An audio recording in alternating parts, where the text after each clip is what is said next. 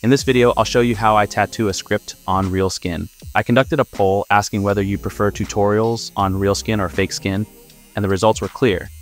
You want content on real skin. So, from now on, I'll be creating content on real skin. This is my workspace for this piece. I use a thermal printer to create the stencil because it's faster, but you can also do it by hand. Let's move on to the stencil. To prevent skin irritation during shaving, I apply a cleansing solution similar to shaving cream. Then I shave the entire area where the tattoo will be. There are many reasons why shaving is important. One of them is that hair could clog the needle. After shaving, I wipe off the cleansing solution and disinfect everything with skin disinfectant. Next, I evenly apply Stencil Stuff. It's important to use new gloves at every step, especially when handling unpackaged products. Now, I carefully apply the stencil and remove it gently. The client was satisfied with the position, so we can begin. I use a 3-round liner 0.25mm needle, with the needle standing 4mm out of the module. Later, I'll use a second needle, but more on that later. Proper positioning of the client on the table is crucial. I let the arm hang down so the skin automatically stretches. However, I also stretch the skin additionally with my free hand. Since there are many different skin types, it's crucial, especially with the first lines, to work extremely carefully to get to know the skin. I noticed that the skin in this area is very elastic and soft, so it's especially important to keep the skin under tension. For beginners, this area might be difficult to tattoo because there are much simpler areas such as the thigh.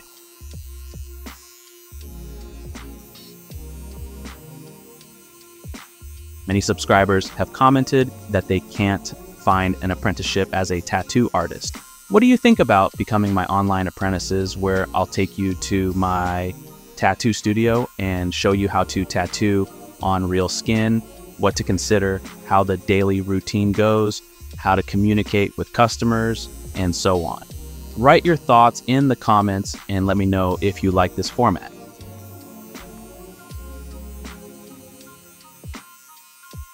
I always print out the template and place it in my field of vision for every project because it provides the original reference, and I try to work like a printer, copying it one-to-one.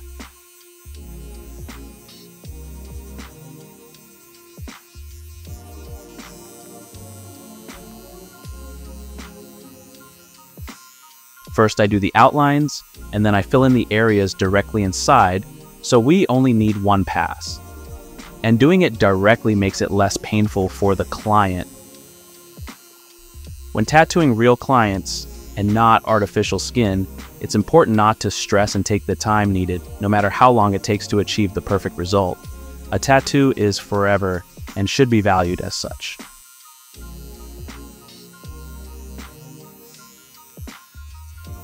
I always work with 8 volts, but this varies depending on the manufacturer and needs to be experimented with.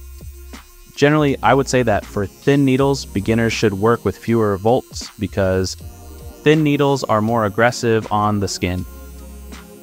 You can think of it like a thin knife blade versus a thick one. It's much easier to cut with the thin blade. For me, there's a rule here. The fewer volts I set, the more resistance I feel while tattooing. Adjusting the voltage quickly requires more experience, but it also allows you to work faster. As you can see here, I try to do the long lines in one go,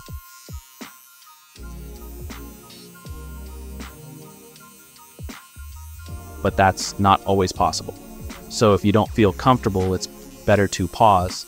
It's better to have a clean line with 3 pauses than an unclean one done in one go. Afterward, I fill in the area inside again.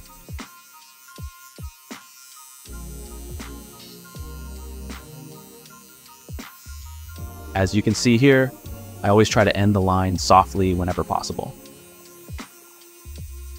If you're wondering why the stencil doesn't smudge, I let it dry for 10 minutes after applying it before starting, and as you can see, it holds perfectly on the skin. You could use a thicker needle for this design, but since there are very fine thin lines in the script, they're much better represented with a thin needle. A special thanks to all channel members. With your help, I enjoy continuing to produce such videos. The first small script at the bottom is done, and now we'll start with the Roman numerals above. For the Roman numerals, I use a 7-round liner, leaving it 4 millimeters out of the needle module.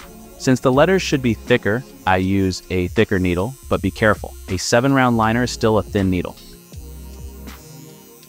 Again, I draw the outlines and fill in the spaces as I did with the first script.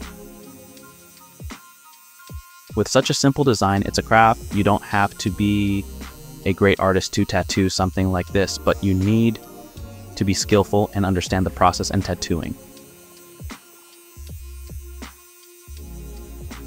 With the technique shown, I'll now finish the rest of the tattoo to not unnecessarily lengthen the video. Wipe it off, and this is how the finished tattoo looks. If you're interested in learning different line techniques, check out this video here, subscribe to my channel. Thanks for watching.